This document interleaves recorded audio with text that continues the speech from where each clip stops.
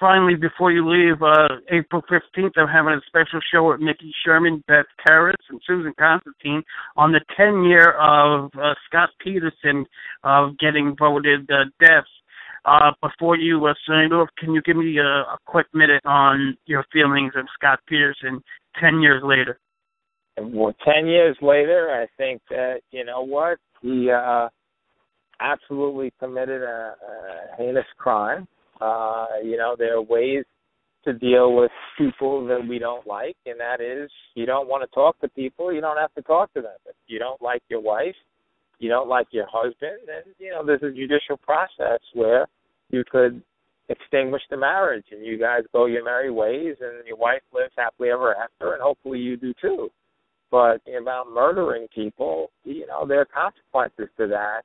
And particularly when you engage in the narcissistic behavior he engaged in and the arrogant behavior in pretending he had nothing to do with it and having, you know, and look, you know, the fact that he had extramarital issues or affairs or whatever, that's his business. I'm not passing judgment on him, but I am passing judgment on the fact that, you know what, he's a murderer. And I think the jury found that. And ultimately, he has to be held accountable for what he did. And in the event that you want to have your extramarital relations or do whatever you do, you know, he shouldn't be killing his wife over it.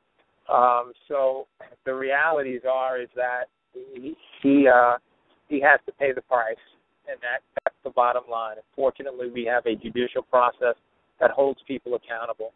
And you know what? Sometimes it works and sometimes it doesn't.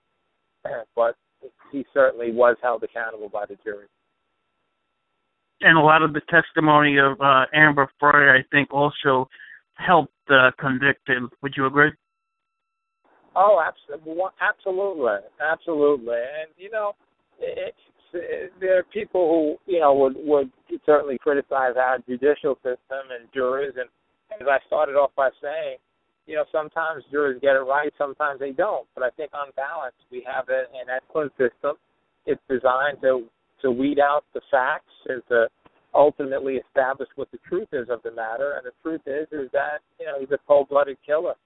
So 10 years later, 20 years later, whatever it is, unfortunately, you know, you just can't settle your differences that you have with someone, whether they be predicated upon love, or whether they be predicated upon lack of love, respect, lack of respect. You can't settle your differences with killing them. You settle them with, you know, perhaps staying away from them and letting them live their lives freely and fully, and you living yours. And Joe,